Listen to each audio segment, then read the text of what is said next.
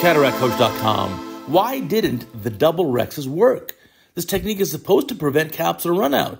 Like, come on, Cataract Coach, you tell us about this all the time. So here we have one guest surgeon going inside here, poking the center of the lens capsule. There we go. Trypan blue dye's already in. A little more viscoelastic. And let's watch the technique here. There we go. Nice baby rhexis. This is the double rhexis technique. There's your initial rhexis. Now you can go inside and decompress the capsular bag. Here you're using a Simcoe cannula, aspirate out the liquefied lens cortex all around. Nicely done. Rock that nucleus too. Remember, tilt it back and forth and rock it so you get the fluid from behind the nucleus. Here you've even taken out a lot of the cortex. Look at the fluffy stuff. Look at that, rotating it nicely. So now for sure the capsular bag is depressurized. Now more viscoelastic, and now you can enlarge the capsular rhexis. So beautifully done here by our guest surgeon. So cutting the capsule, nicking the edge there, grabbing here with the forceps, and creating a second larger normal rhexis. There it is. Beautifully done.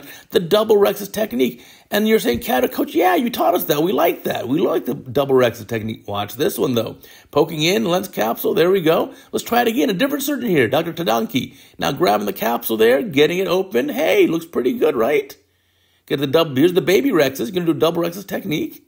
All right. And then let's decompress the bag again. There it is. Simcoe cannula again. Aspirate all this out. All right. Keep watching. Keep watching. Aspirate, aspirate. Rock the nucleus. Make sure you get all that fluid out. You really want to rock that nucleus because remember, there's liquefied lens material behind the cataract in front of the posterior capsule as well. It's not just anterior. It's surrounding the whole endonucleus. But here, look at that good rotation too. That looks like a pretty good technique. Very similar to the other one. Let's keep watching carefully here. So again, rotating it, getting all that out, taking your time with the Simcoe cannula. Now, if you don't know, if you're a U.S. surgeon, you may not have a Simcoe cannula.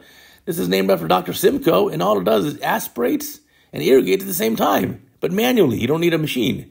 You can do it with a syringe. So here we go. Now more viscoelastic going inside there. Now going to barely nick the capsule. You saw this, but oh, now what happened? Watch. Right there. Oh, my goodness. Oh, my goodness. Now what? Now what are you going to do? Why did it happen? Well, the bag was still pressurized. There was still some force pushing the nucleus up towards the anterior capsule. That's the problem here. So you can cut the other side, and look, it ran out again. Now what do you want to do? What will you do here? I like the idea of the cystotome. Do some can opener stuff. That looks pretty good. So maybe tear that piece off. You got to get a capsular opening here somehow. Now, you may want to just can open the whole thing, right? That's a reasonable approach here because then it spreads out the areas where it's weak to a wide area. There we go. You want to be able to access that nucleus, but why did it happen? And I think the answer is you still had some posterior pressure, some pressure there. Now, when we rotate this around, is there liquefied lens material there? I don't know if I even see any. But now getting the nucleus up out of the bag, again, a reasonable approach because you don't want to put any pressure on this bag now. You've got it radialized in 2 different meridians at least. That can pose a problem. So now buzzing with a phaco probe, here's looks like a chopper or even a needle, if you will. You use a needle for a chopper. And then just breaking this up into pieces and staying above the capsular bag. So the whole nucleus has been brought above the capsular bag, which I think is a good thing because now you're operating away from the bag. You're not going to put pressure on the bag. You're not going to try to split the nucleus in the bag with that outward pressure that'll cause the radialized areas to rip around to the back. Now remember, on CataractCoach.com, I've got a great teaching website with all this material.